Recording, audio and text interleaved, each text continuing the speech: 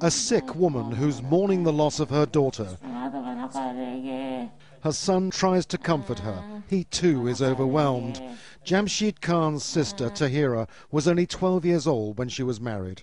Now, 10 years later, she's dead, the victim of an acid attack at home. It was a slow, painful death, and she had made her brother make this recording on his mobile phone before she passed away. She accused her husband, his mother and his father of attacking her.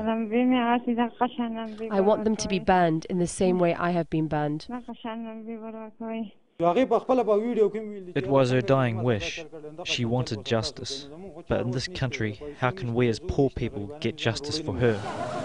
It's a question that doesn't have a positive answer in a place where women are rarely seen in public.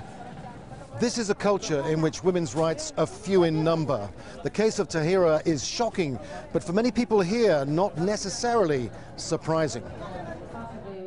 This woman is trying to bring change by setting up the first ever women's jirga, a Pashtun tribal forum, dealing with issues ranging from complaints about garbage to claims of murder.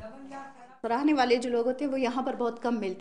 get threatened so many times. Even my own family was against me. But I will never give up.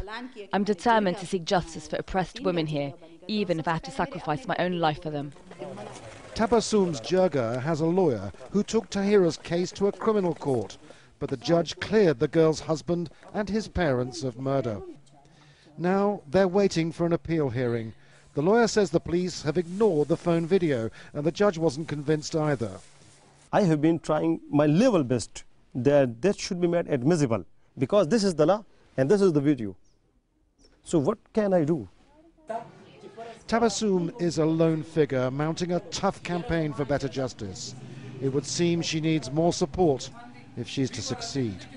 Andrew Simmons, Al Jazeera, Swat Valley, Pakistan.